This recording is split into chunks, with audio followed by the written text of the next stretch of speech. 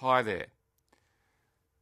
I've been at Fairfax since 1976, a long time, and I've worked with great people who've done great things, great journalists, great people in sales, all through the organisation who've shown great commitment to what we do.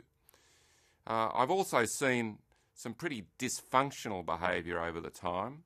That was, I suppose, went with the territory. A media company, we had monopoly profits. We could probably afford not to cooperate in the manner that we need to now. I remember being at the Sydney Morning Herald, and everything that happened in the Age was terrible. They're all hopeless down there. And then I went to the Age, and everything at the Sydney Morning Herald was hopeless. And of course, it was completely wrong. They were both great, and still are, great newspapers with great people committed to doing a great job. And as I said, it's something that we could probably afford to do because we dominated the classified business in this country. We had monopoly profits in jobs and homes and cars. That's not the case anymore. We're in the midst of massive change. We no longer operate in monopoly markets that enabled us to be more focused on internal issues than those of our audience. We have strong competitors who want to take our audiences from us and weaken us. In order to be successful, we need to keep what is good about Fairfax and remove the negative aspects of our culture. Our business, Fairfax, is built on our core values of independence and integrity. This will never change. It is our core.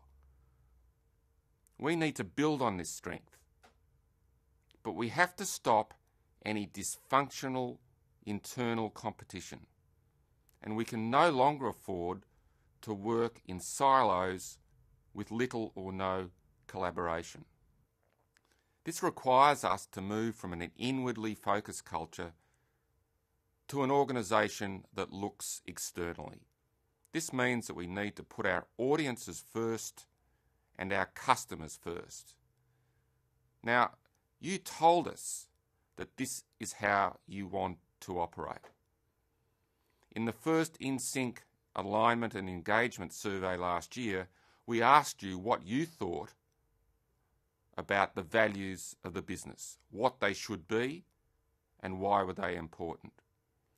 As an executive team, we've reviewed this feedback and come up with some key themes.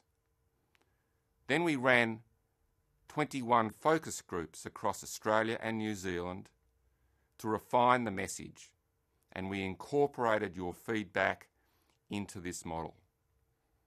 At the core of our business are our values of integrity and independence. This is manifested in the way we work and the decisions we make, which are based upon the needs of our audiences and customers.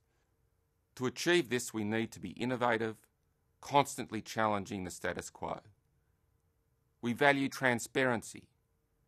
We listen and respond quickly to our audiences, customers, and each other. We are highly accountable and deliver on our commitments. We need to work together across the company to provide our audiences and customers with outstanding products and services. We will balance everything we do with a strong commercial focus to deliver growth to our shareholders, the people who invest in us. These are not just a set of words on a piece of paper. This is about defining the way we do things around here and then implementing it. Now, I intend to come and talk to you in forums about what this means for you and the practical steps we can take to ensure that we become focused on the needs of our audiences. And I welcome your feedback on what we need to do to get that right. We'll also create a cross-functional team to help drive initiatives to embed this approach in everything we do. I'll be encouraging all teams to consider what behaviours need to change to adopt this way of working.